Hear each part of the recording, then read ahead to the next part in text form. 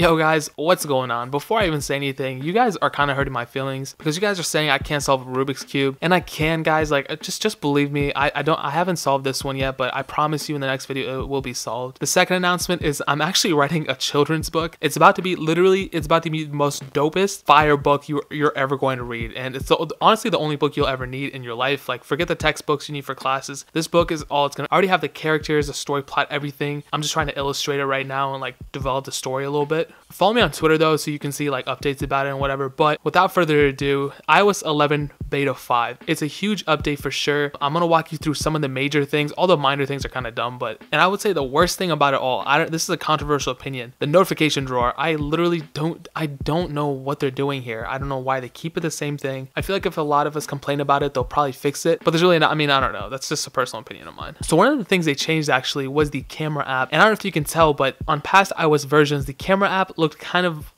oldish, a little bit more blockish, and they had more lines in it. But this one, they kind of took like more of like an Instagram approach, more modern approach. They took out the lines and everything. I think it looks pretty smooth. Another interesting thing they did was they changed the FaceTime ringing notifications. So I'm pretty sure you can change the FaceTime ringtone as well. I haven't delved that much into the settings, but let's go and see. Okay, I've not really found anything yet, but just know that the FaceTime ringing has changed. And now whenever you record something on the screen, you can just pull up here, and when you hit the recording button, the status bar is now red instead of blue. So it kind of gives you more of like an indication that it is recording, because like recording thing is always red. But other than that, I would say speed, stability, everything has pretty much stayed the same. I haven't really seen anything, no crashes, luckily no lags. I did notice a little bit of a lag like when I shuffle in between the home screens. As you can see, there was something like that was going on, maybe like a hiccup or two, but other than that, like it's been pretty solid. Another cool thing they did was when you turn into the widgets thing and you see that little spotlight search thing up there, when you scroll through the widgets, it actually stays up there, and on past iOS versions it didn't stay. So it's kind of cool Apple thought about that. It's kind of a cool little thing. Like,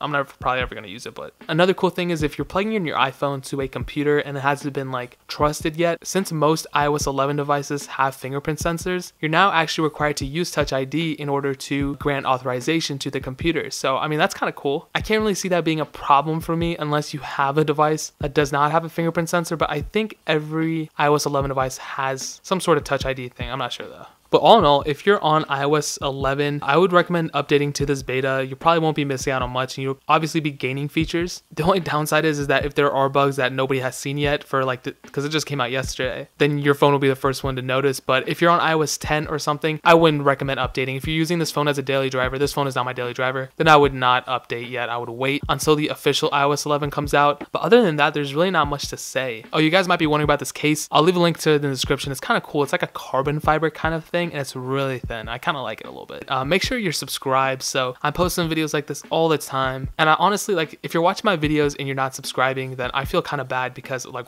I'm curious on what I'm doing wrong, so I can fix it and I can have you guys subscribe, because like at the end of the day, I'm doing this for you, you know. Like, you guys have no idea how much I care about you guys, but that's a separate topic. Like this video as well. If you guys have any questions or anything, leave them down in the comment section. I'll be happy to answer them. Add me on all the social networks you see on the screen: Twitter, Snapchat, Instagram. Twitter, dude, like, I be posting some like crazy stuff. I hope you guys are vibing with me on there, dude. I post so much crazy stuff. It's awesome. Instagram, I'm crazy on. Snapchat, I've been lagging on a little bit. I gotta pick it back up, but I will soon, I promise you guys. But more importantly than anything else I've said right now, I love all of you guys, and hopefully I will catch you guys in the next video. Peace out till then.